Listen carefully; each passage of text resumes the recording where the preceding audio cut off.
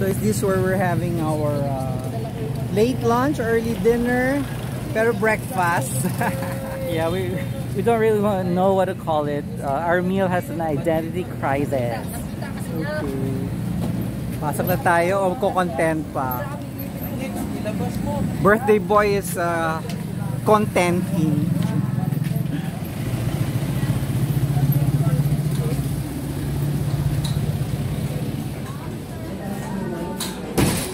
Coffee 85. So, naghahanap ako ng Pinoy breakfast. Wale. So, ano na lang.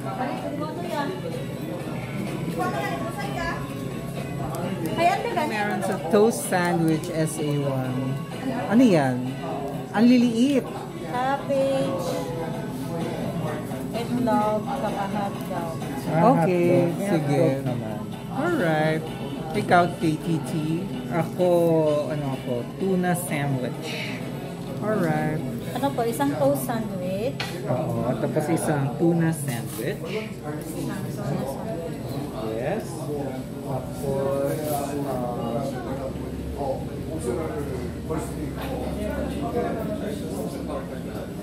so this restaurant is just right across this Boracay signage and the lagoon. Yung inistayan namin nasa likod pa ng mga establishments na yan. Daming tao, booming ang Boracay. Dami nag-offer ng masahe.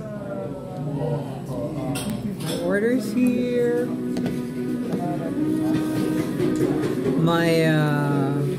My sandwich, which has egg, hot dog, lettuce for $225, and our birthday boy, Giro tuna sandwich. Oh, may pa ganyan. Pamain. Yeah. Dalawa naman siya kasi hinati. Isa lang yan. Oo nga, kasi hinati. Watch us eat. Yung separate vlog entry ko to.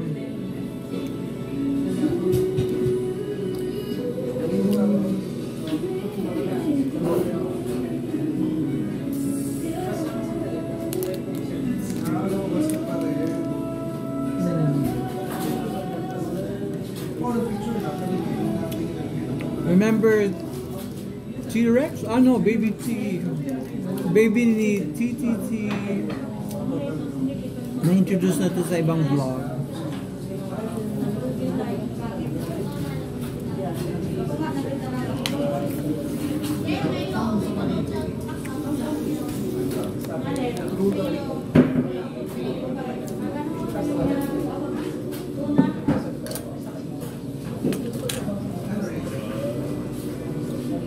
May game na ako. Parlalo ako ng ipin.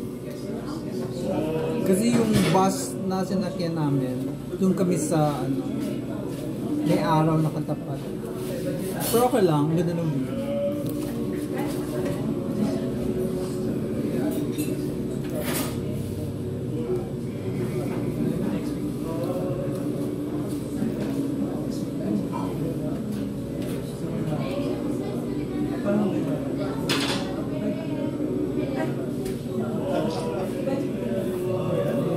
Selfie for the nth time.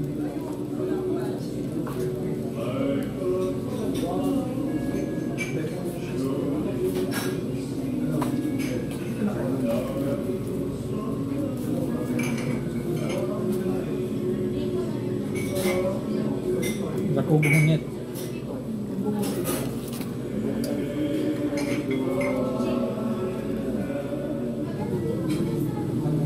Nice ko yung bag ko.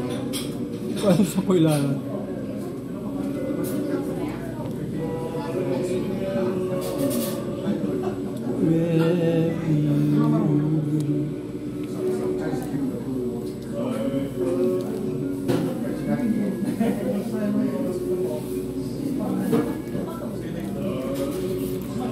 Kakatawang tumingin ng mga turista nagpapapicture sa Boracay.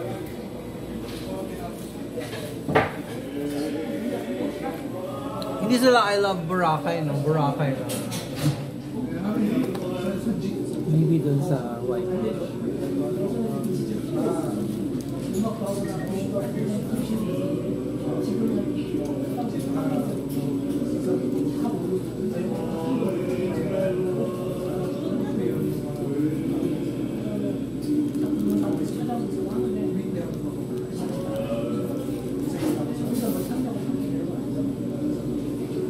Bike ride ba? Yeah, meron lang ano.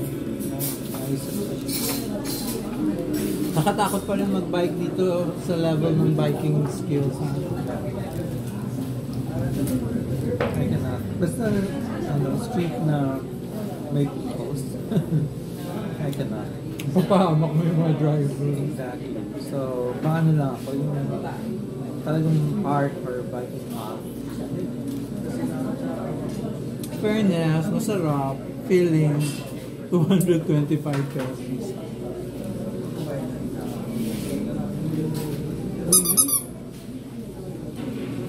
Really? Really? Really?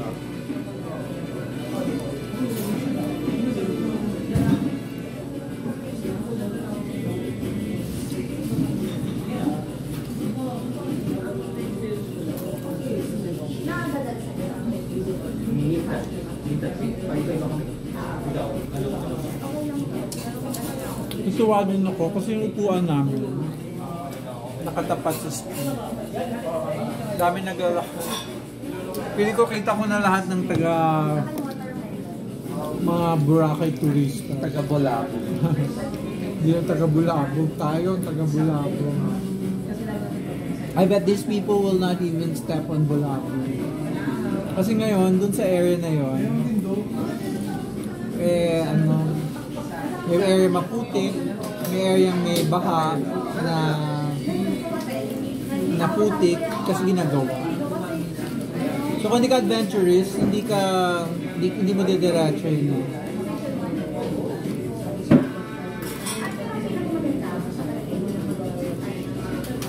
So JM na lagi dito eh. Tapos once pumunta siya doon, sabi niya, ay, ang ganda pala.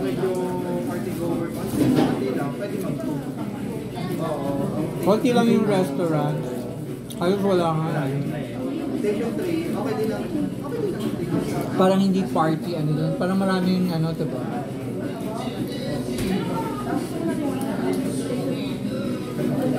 Marami pang puno.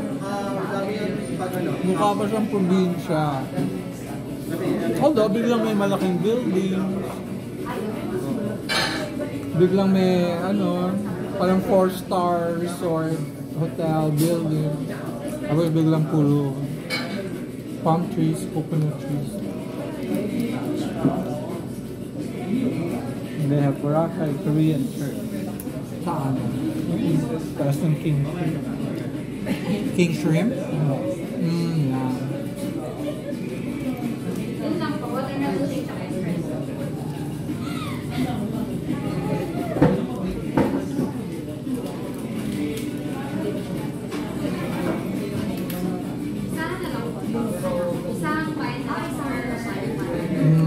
Mother or post-compose. Buti pa siya nagpa-breed. Yung mga anak niya hindi.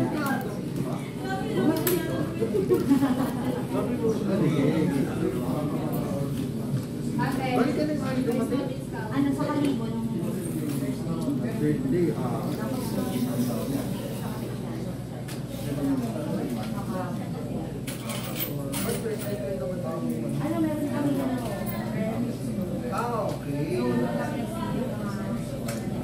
Overnight na kayo. Hindi naman hotel. Ang masarap yung ibang turista, may budget for massage. Diba? May mga gano'n. Anywhere they're going, magpapamassage talaga sila. Magsispa sila. Whatever. Magbabar crawl sila.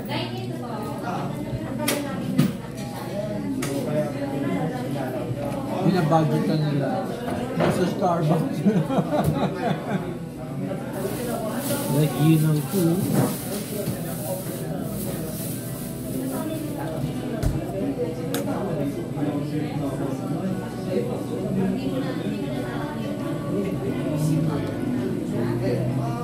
Ang Nicole.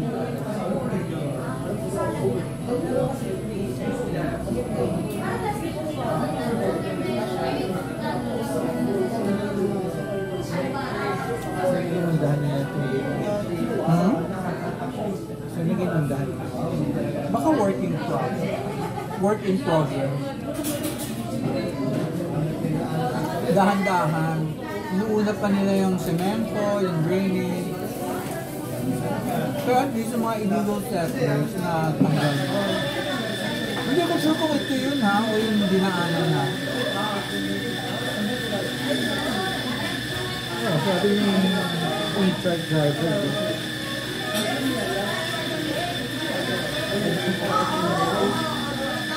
And apparently, wala siyang nakahatid sa Boracay kasi hindi niya alam na hindi na impassable yung daan. Hindi. Ang nahatid niya yung... Hindi. Kasi yung nandoon kasama ng resort natin, malalaki. Eh yun, may sariling yate yun. Ay, barko. May sariling van yun. Hindi na nila naninit yun. Hindi na nila nakakasalamuhay. Tapos yung mga yun, pag pupunta sa Pukal Beach or whatever beach here, gamit din yung van.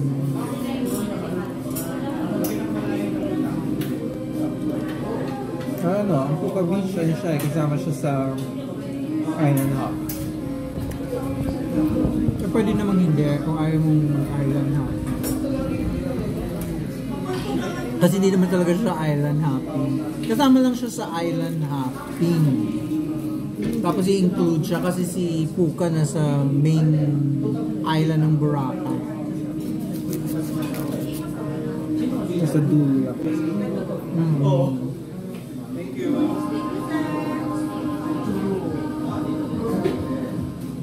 Itong visit na ko, gusto ko pumunta ng Puka. I've never been to Puka. I think this is my 4th time in Boracay, but I've never been to Puka.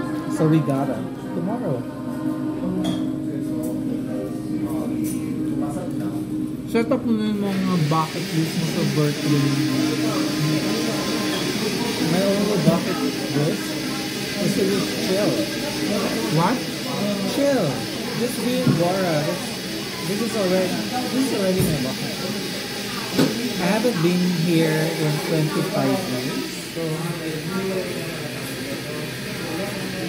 what else can I ask?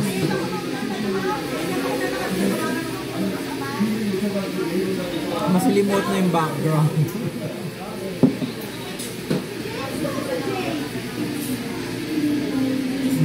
Yung baby na dala na nila sa Bora.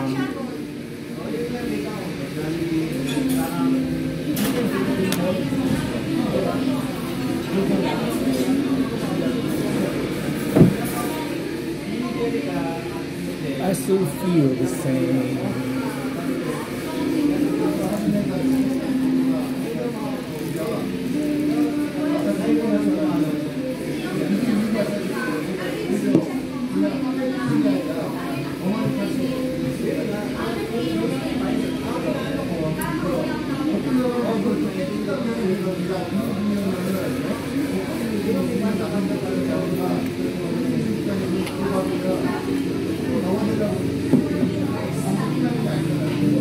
Water lang, hindi ako mortar.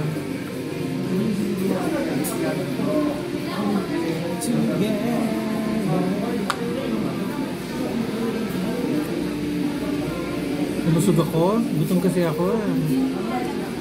Kuha ko ng water.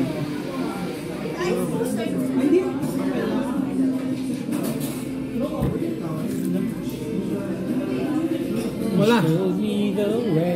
Wala na akong content na walang copyright. Kasi maraming vlogs entry na sa restaurant. At may music sa background.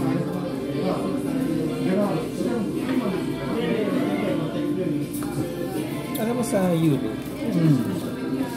Siya kapatid ko. Baka yung place na pinuntahan niyo.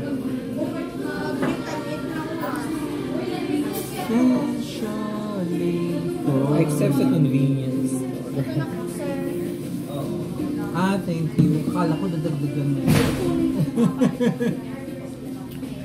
Dito ko kinukuha yung water. Pero si Miss... Vlog-vlogan. Hindi kasi sikat. Wala akong audience. Okay lang yan. Nag-disappoint si ate.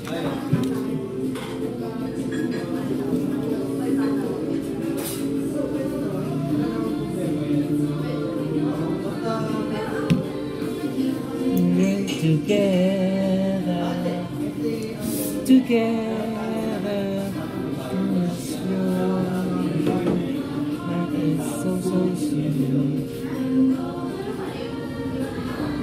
This is especially for you.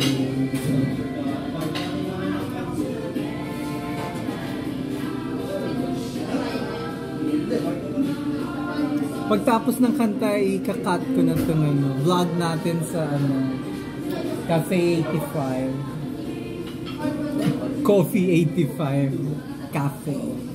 Ayan. Okay, again, happy birthday! Tomorrow pa naman, officially. Wala pa tayong pagkain.